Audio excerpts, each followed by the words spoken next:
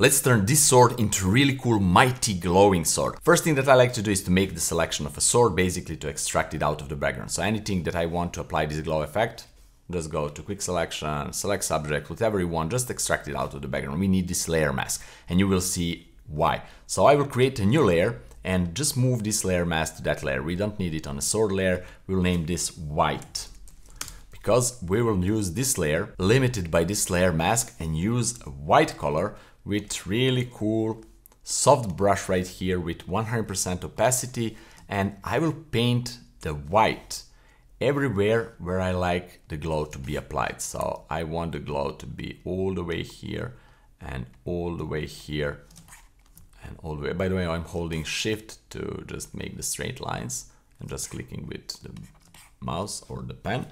And now I will just move it right there. Also apply the glow here, basically painting the mask where the glow will be visible. Then I will go with a little bit different brush that is sensitive to pressure. So if you don't have a pen with the pressure sensitivity, you can just lower the opacity right here and do the same. But I can control this option with my pen and the pressure, so that's cool. And just a little bit more glow here that I want to be applied. And also I want this to glow a lot, so something like this, and the point here will glow the most. So this is pretty decent, and also for now that's cool. But what we also need is to go and make a copy of the sword. You will see really quickly why. Control Command J and turn it into black and white. So Shift Control U or Shift Command U on the Mac is a shortcut. Perfect. And then create a new layer that I will call black. And with this new layer, I will use black color, obviously, and I will paint on everything that I don't want to be visible, that I don't want to be affected by the glow. So basically, I'm making a mask, like a regular Photoshop mask. Everything that is black will not be affected. Everything that is white will be affected. Basically, I'm making black and white version of the sword, and you will see later how this will be transformed into a mask and then that mask into a glow. So I don't want this part to glow too much, so like that. It's personal preference, do whatever you want, experiment, and different objects, different results, but for now this is pretty much okay. And basically what I will do now, I will transform this into a selection. Really simple and easy. Go to channels, control or command, and click to RGB channel right here. And in that way, we will select the brightest part in the image from 50% brightness all the way to 100% brightness. And go right here, create solid color adjustment layer, and it will automatically add this selection as a mask. I want this to be white color, and that's it. We can now hide all of this. As you can see, we just turn all these layers into this one with a layer mask. This is perfectly okay, what we want, but also I will create a new layer and fill it with black. If black is foreground color, Alt and backspace, or Option and backspace on a Mac. And this is temporary, just to not be distracted by the sword down below. Perfect. Okay, now that we have this, I will make a copy of this layer, Control or Command J, and in this case we will turn this color into a little bit more brighter tone. So instead of white, the next tone in a glow spectrum is something kind of a yellow, maybe like this. We'll see, maybe this one, or a little bit brighter. We'll see that.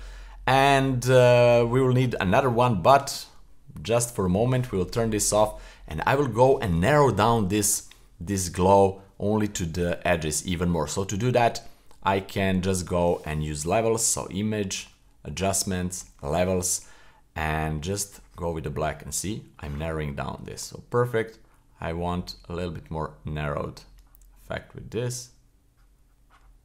Let's say this is okay. And now if I turn this on and put it into linear dodge blending mode, and this one also into linear dodge blending mode, we have some cool effect. But with the yellow, I want to expand it a little bit. So I want to go a little bit around the sword. So for that, I will control and click on the layer mask to load the selection. Go here and use feather selection, or if you don't have a newest version of Photoshop, go the old way, select modify feather, is exactly the same option. And I will go with maybe 20 pixels for radius of 20 pixels for this example. And make sure that you are on the layer mask, not on the layer. So right here, and I will fill it with the white. So Alt and backspace once or maybe twice. Yeah, twice. And this is really cool. We already have that outer glow right here. But also if I press Alt or Option on the Mac and click on this, we will see the layer mask. And I want to use a black color and really nice soft brush, a little bit wider, and also black color, and just want to remove from the middle here a little bit. I don't want too much here in the middle of the sword, like that. Perfect.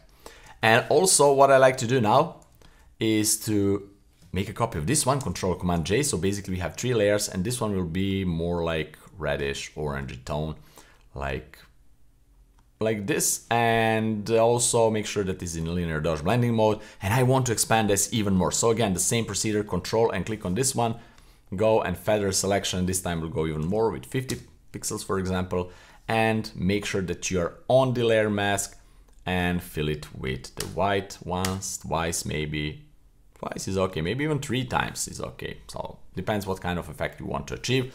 And deselect, Control or Command D, and that's it. Now let's see this mask. It's okay, but I also want to go and just remove a little bit from the middle of the sword here. So maybe like that. Okay, let's go back here.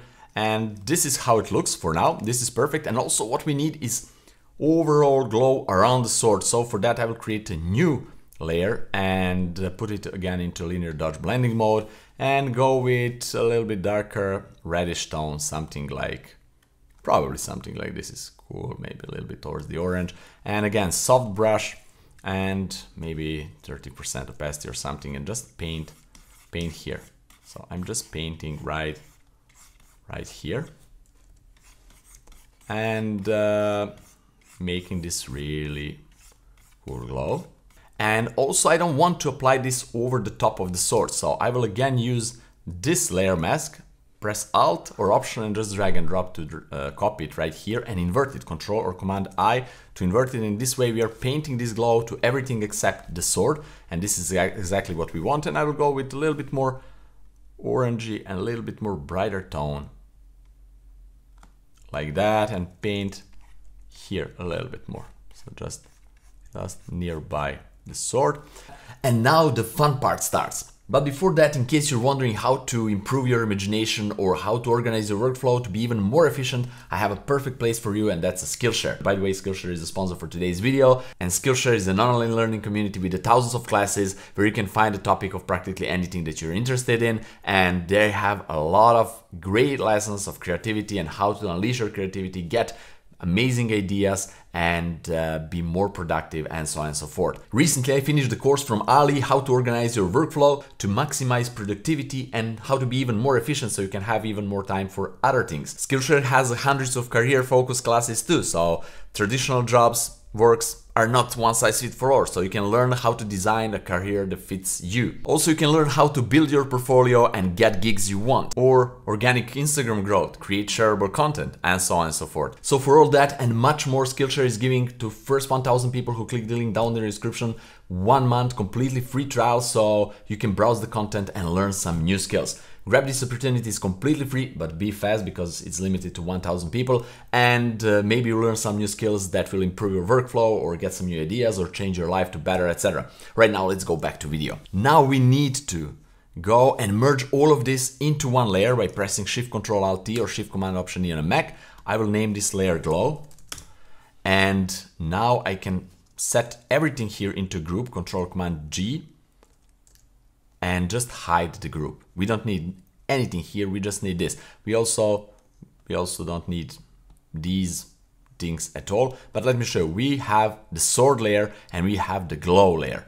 We use all of this to make the glow layer. And also let me just to not be confusion, move everything into this group and hide. Basically we have these 2 layers. And now we need to change the blending mode from normal to one of these blending modes right here, except the color dodge. We don't want color dodge, you will see why. Lighten, really cool. Screen, also really cool. Linear dodge, cool. lighten color, cool, but color dodge, not so good, so we don't want that. So I will go with maybe screen or lighten, and I don't know if you can see, because of the YouTube compression, maybe you will see bending around the sword somewhere here, and in order to avoid the bending, you can just use the trick by adding a noise, or another cool trick is to just add another background, because we have just a plain background right here, black background.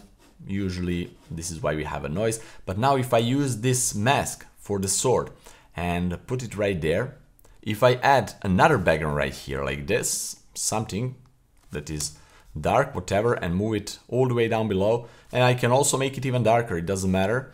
So let's use some curves like that. You can see probably it's better. I don't know how it looks on YouTube compression, because I'm currently working live here, not looking at a YouTube, but with this you can definitely make it better. And if you're using this in your composite, you will basically not use it on completely black background, you will use in some situations and you will have amazing results. So this is it, this is before, this is after, really cool glow. And also another cool thing is that you can use hue and saturation adjustment layer and clip it to affect only the glow layer, and we can easily change to any color that we like. So this is an option, and also you can boost the saturation, lower the saturation, or make it completely black and white to have like a white glow, which is useful for so many situations. But I like this one, this kind of reddish orangey glow, and that's cool. I will use that. And also if you don't like something, you can always go back here, either use these layers and change the glow settings where the glow will be shown, or just create a layer mask right there and use a black color and maybe lower the amount of glow that is affecting things. I don't know, just experiment like that and have something like that. And maybe you don't want to be so pronounced here, but you want, maybe you want something like that. I don't like it, but I'm just showing you the options. So something like this is really cool. Again, before and after, before and after. You can use this advanced technique to create a glow on any object that you like and make your photos even more interesting. You just need to follow these steps that I show you today and create this glow layer basically and turn it into one of these blending modes that I show you today. And this is it. You have it. If you want to know how to use the AI in Photoshop in your advantage to create some amazing brushes really quickly, check out this video.